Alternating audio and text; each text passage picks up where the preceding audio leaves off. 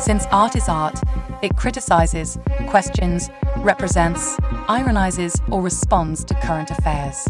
Today, data can show what society is currently talking about.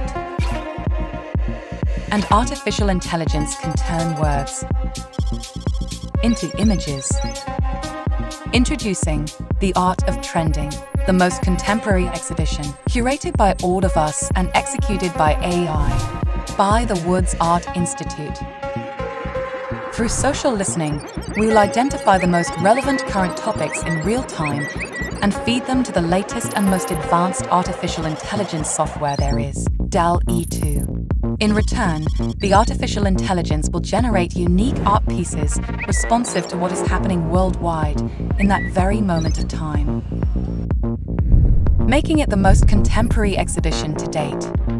A collection that keeps on growing in different channels every time the world discusses a new topic.